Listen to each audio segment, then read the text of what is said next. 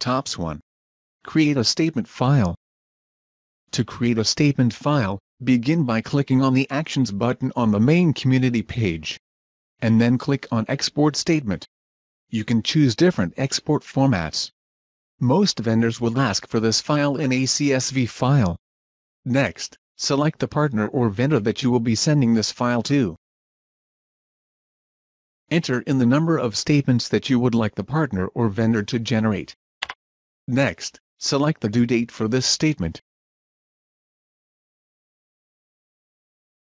By default, Tops 1 does not include owners marked for direct debit in the file, because we don't want those owners to accidentally pay twice. You do have the option of including those owners in the file by clicking this box. We're also able to enter a special message on this statement.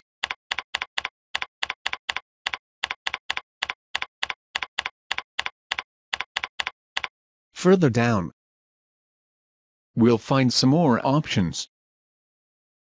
Because these are May statements, we'll deselect our quarterly special assessment charge. You can choose to include all owners in this file, or selected owners. Clicking Selected Owners will display all of the owners within this community. From here, you can pick and choose the owners that you would like to include in the file. For our file, we'd like to include all owners. Once all of the options have been set, click Export Statement. Our export file has now been downloaded.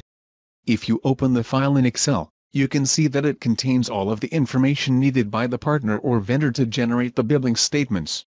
You can now send this file to the partner or vendor to generate the billing statements for you. This concludes our Tops 1 Create a Statement File tutorial. Thank you.